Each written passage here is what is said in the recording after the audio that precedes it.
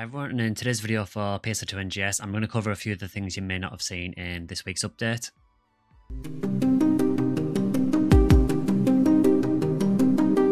Hi everyone, and in today's video for PSO2 NGS, I'm going to cover a few of the things that you may not have noticed in the update for this week.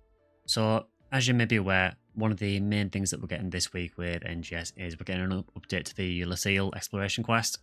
So we're getting increased enemy levels, we're getting some new buffs that they're throwing in as well. So we're going to have the ability to do consecutive photon blasts and also a buff to throwing actions.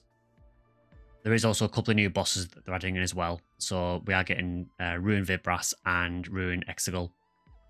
That also comes with a 10-star weapon series as well. Next up, we have the all-ship matchmaking, which again is probably something you already know about.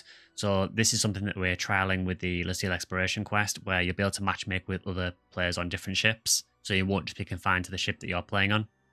Now, one thing you may not know about this is there are a few little restrictions with it that it didn't actually explicitly go through in the NGS headline.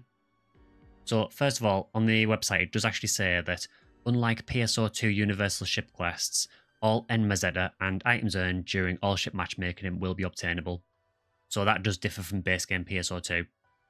However, there are a few restrictions that you do need to be aware of as well. So the first thing is that when all ship matchmaking is enabled, SEGA have said that the following features will be completely unavailable from the start of matchmaking until you've completed the quest. So you won't have any of your alliance or friend related features. So I'm assuming that means that you won't have any alliance chat or friend chat potentially. I'm assuming anything to do with your friends list won't work because you're matching with people from different ships. Also, group chat won't work, and they've also said that some shop features won't work as well, which I'm assuming is maybe to do with your player shop possibly, because that would only be confined to your ship.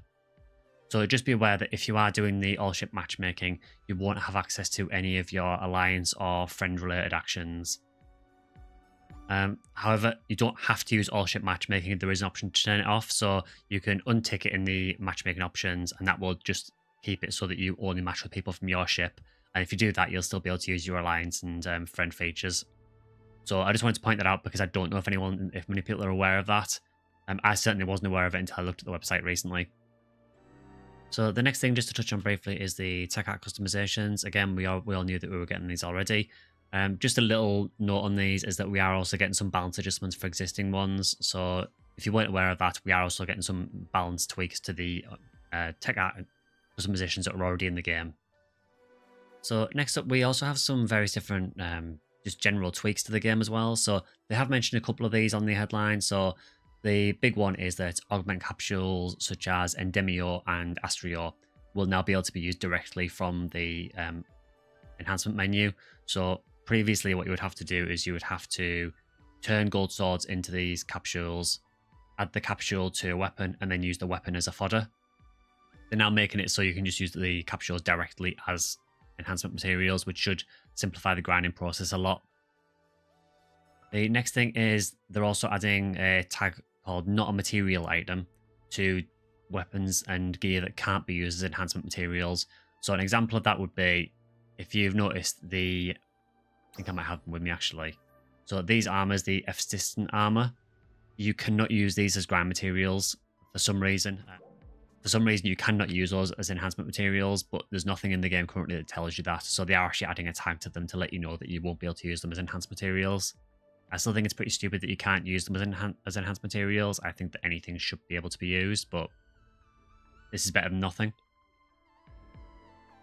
You'll also get an additional thing on weapons and armor, which will show you the maximum enhancement level written in orange, so you should be able to see at a glance easier how high something can be enhanced.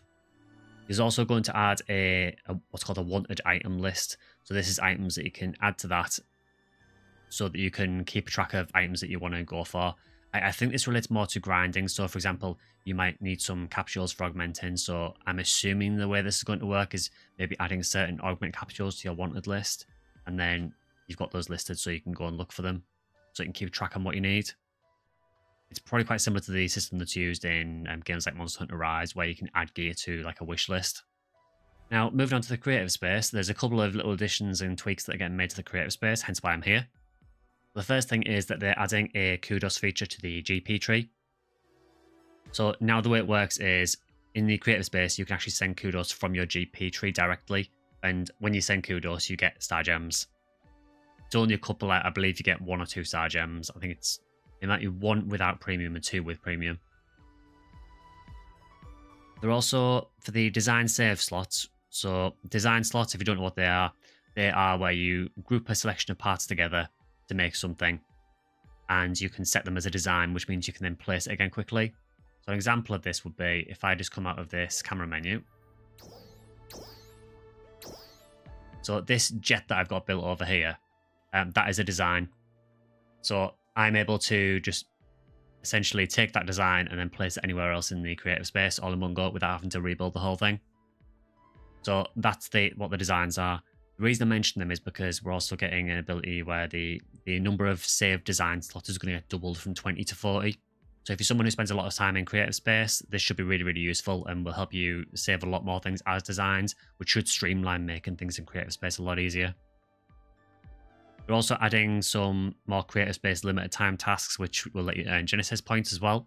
Genesis points you can then use for unlocking things like furnishings. You can unlock different build parts. So a few little changes to the creative space. Again, we just seem to be getting these little iterative changes to the creative space to make the experience a little bit more pleasant. When it first launched, there was a lot of issues with it. It was fun to build things in, but there was a lot of issues with getting placement right.